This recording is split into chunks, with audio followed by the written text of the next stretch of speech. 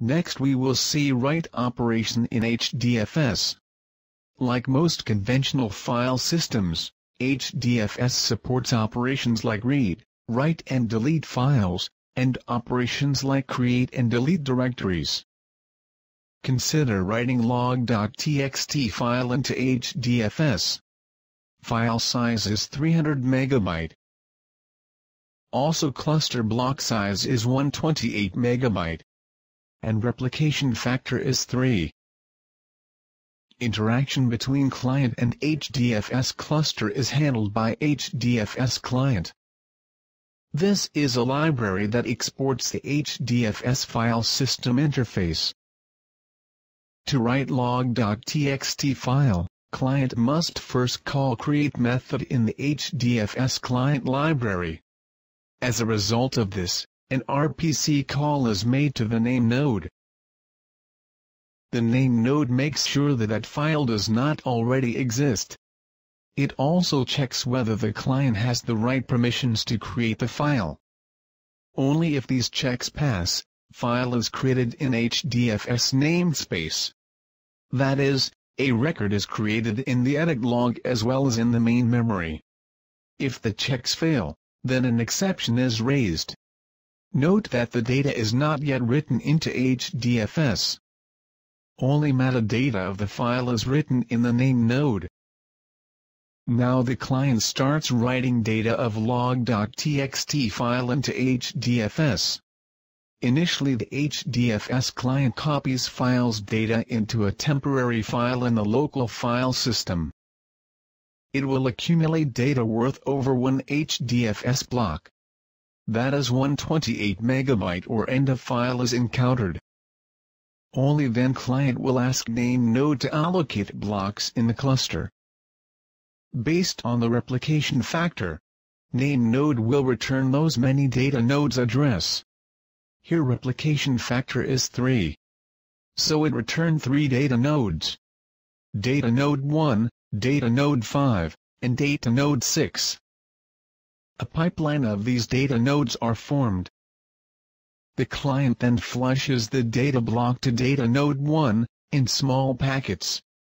Usually 4K. Data node 1 stores packets on its disk and then forwards to data node 5. It also sends acknowledgement, for each packet received, to the client. Similarly, data node 5 stores, forwards, and acknowledges. Finally data node 6 stores and acknowledges. Thus, a data node can be receiving data from the previous one in the pipeline, and at the same time forwarding data to the next one in the pipeline. This way a block is stored in all the 3 data nodes packet by packet. After a block is stored in the data node, the data node will inform the name node that it has received a block. The name node will then update the block location mapping in its main memory. Remember that the log.txt file size is 300 MB. Only 128 MB is stored. Still 172 MB has to be stored. Same procedure is repeated. Data is copied to the local file system till the size is 128 MB or end of file is encountered. Then it is stored in HDFS. As a result, another block of size 128 MB is created in all the 3 data nodes. Now, 256 MB of data is stored. Only 44 MB of data has to be stored. Again same procedure is repeated. Data is copied to the local file system till the size is 128 MB or end of file is encountered. This time end of file is encountered. As a result, last block of size 44 MB is created in all the 3 data nodes. This is how data is stored in HDFS block by block. After writing whole data into HDFS, client will close the file by calling close method of HDFS client library. This will indicate the name node that the file write operation is complete.